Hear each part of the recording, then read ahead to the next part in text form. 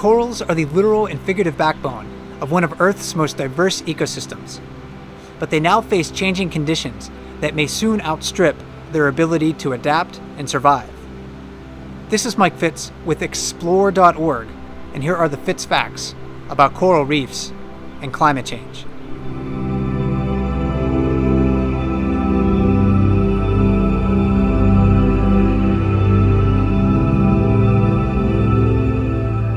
Corals are colonial organisms related to sea anemones and jellyfish. They are composed of tiny polyps, each only a few millimeters in diameter. Some species of corals live as deep as 3,000 meters below the ocean surface. But it is the stony corals, living in relatively shallow water, that build reefs by secreting a calcium carbonate skeleton beneath their soft bodies. Reef-building corals are dependent on a partner to make a living. In a classic example of a symbiotic relationship, shallow water corals host algae within their polyps.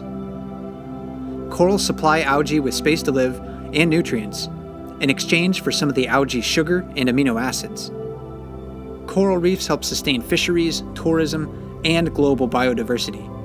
They are home to over 25% of all marine fish, while occupying less than 1% of the ocean floor. Incredibly, reef-building corals lay the foundation for an ecosystem that sustains at least 1 million species.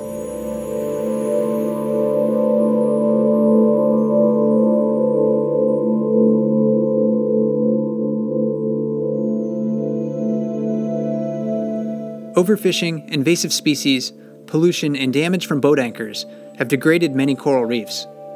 But now, climate change threatens these ecosystems on a worldwide scale. Even the most well-protected reefs will suffer under its influence.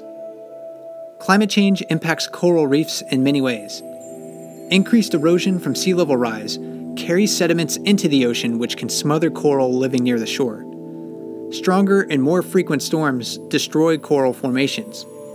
Altered ocean currents change where coral larvae disperse. When the ocean absorbs excess carbon dioxide from the atmosphere, the water becomes more acidic, weakening a coral skeleton's structural integrity and reducing the availability of calcium in the water for corals to build their skeletons.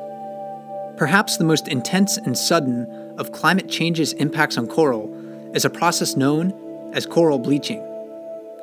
Corals expel their symbiotic algae when they are stressed by extreme temperatures or pollution. The process leaves them ghostly white. Without their algal partners, corals grow slower, lose their major source of food, become more susceptible to disease, and have a harder time competing with other bottom-dwelling organisms. If they cannot regain their algal partners, they will die. As oceans become warmer and more acidic, corals are increasingly stressed. Ocean conditions within this century may reach a point beyond which corals cannot recover. Solving the climate crisis won't be easy, but if we act now, we can save one of the most diverse ecosystems on Earth. Let's work together to ensure that future generations live in a world with healthy, diverse coral reefs. If you enjoyed this video, please comment, like, and subscribe. This is Mike Fitz with Explore.org. Never stop learning.